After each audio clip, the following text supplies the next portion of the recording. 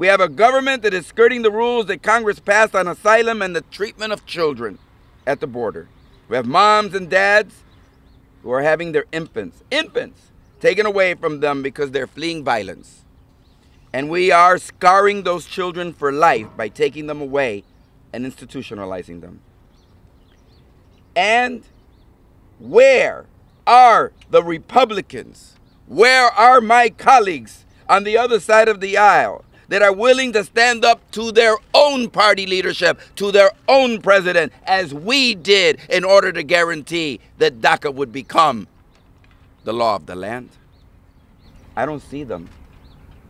I see them scared of the president's itchy Twitter finger and afraid to stand up to a bully because they're scared of losing their jobs. And I think that's shameful. And just to remind, in case anyone has forgotten, they control the White House, the Senate, and the House of Representatives. So how they place blame on others is typical of their unprofessional attitude. They never want to take responsibility. And they know this is shameful, so they're passing it on to others. They control the White House, the House, and the Senate. They could accomplish anything they set out to do if they cared, but they don't care. For over 2 decades, my parents have scrubbed toilets, cleaned houses, and worked in construction in order to make a living.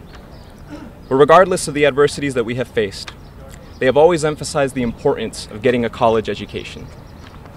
I stand here proud to share that I am the first in my family to graduate from college. I graduated last month from the University of Utah with a degree in information systems, despite not qualifying for financial aid due to my status. At school, I excelled academically, received scholarships, and thanks to DACA, was able to work through college.